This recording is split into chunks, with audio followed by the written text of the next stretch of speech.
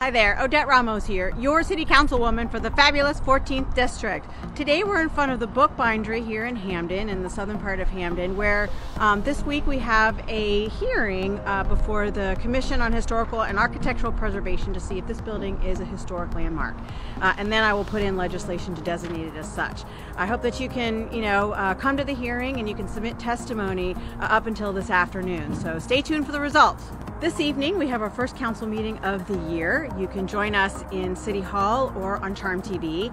I'm not introducing anything this time, but you'll see some more from me next time. I hope you get a chance to join us. This week also starts the General Assembly in Annapolis. We're very excited to have so many great lawmakers representing us here in Baltimore, and I know they will do great work. So I want to send them off. Congratulations on winning your elections, and really have a great time in Annapolis and do great work for us. Until next time, please don't hesitate to contact me should you have any questions or concerns. And please sign up for our email newsletter that comes out on Mondays. You can email me at odette.ramos@baltimorecity.gov. See you in the district.